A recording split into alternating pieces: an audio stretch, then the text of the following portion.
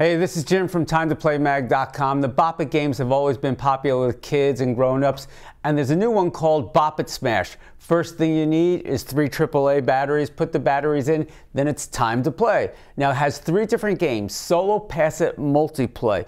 This reminds me of those bowling arcade games that used to slide the little disc and you want to catch the one in the middle as you hit the pins. Same concept. And in order to get going, you just Solo. And it will give you a choice: solo. Smash it to start.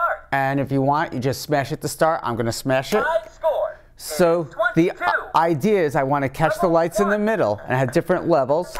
I got the blue, which is worth 5 points. If I get any of these, it's worth 1 point. If I get any of the lights on the outside, oh, this is getting harder. Up, that's worth 1 point. Now you get 3 lives, so 3 misses, and then you're out. And it gets harder and harder. Now it's tricking me. I got it again. So you will continue until you get a total number of points. There are bonus rounds, and I am really good. Now, if you want to change games, there's a button right here that you'll switch. And now it's going to go to sleep. Solo. Pass it. Pass it to 1. So I would start. Again, you have 3 lives, and the light will go, and I got it.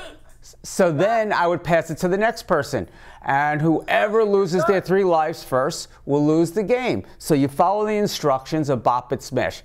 Third way to play is multiplay. Same thing, you get 3 lives, it goes back and forth, and whoever goes further wins the game. Now this is for kids ages 8 and up from Hasbro. It is going to sleep, which you'll do if you're not playing with it. Now if you're looking for other games for your family, you find the best reviews at TimeToPlayMag.com. And I think it is time to play. Solo. Let's see how good I can do. Smash it to start.